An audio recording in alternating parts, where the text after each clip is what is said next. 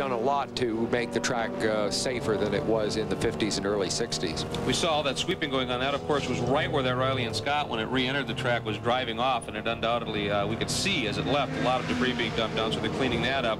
And you can see this shot. We saw it earlier in the day, and it was a bit brighter. The sun is dropping a little bit. Yeah, but here's a car going 200 miles an hour. You know, it's worth looking at the trees. Yeah, and the guardrail. That number 5 car, of course, has been our camera car.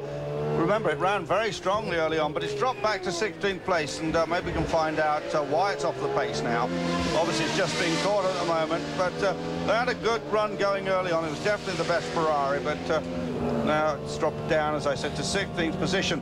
The leading Toyota now is some 38 seconds ahead of the two Porsches, the 25 and 26 cars. They're running pretty close together.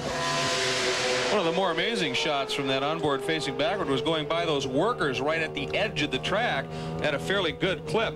Take a look at our current top 10 right now, and of course it remains that 29 Toyota, who they seem to have found a pace that is salvaging everything on that car and keeping it alive, doing a great job with it. Then the two factory GT1 Porsches running second and third, then two of the Nissans running fourth and fifth, the great effort. Then the Yost Run factory LMP Porsche running in sixth, then the number 13 Courage, again a great show. And after those pit stops, by the way, they are separated by a scant 6 seconds again in that battle for sixth.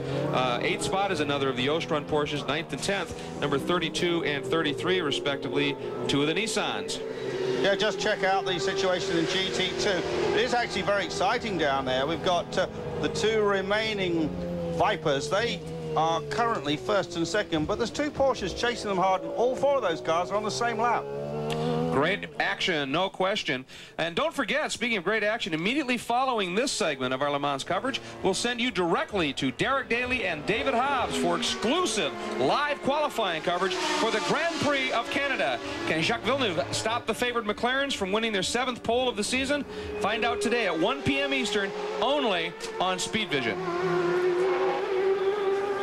That Ferrari that we've been enjoying the shots on, having himself, as we have been talking about, a fairly good run after pit stops have slipped to 15th, and right now running right in front of the number 3 Momo Ferrari. So the two Ferraris having a bit of their own battle on track, not necessarily for position, but they found each other and are racing hard.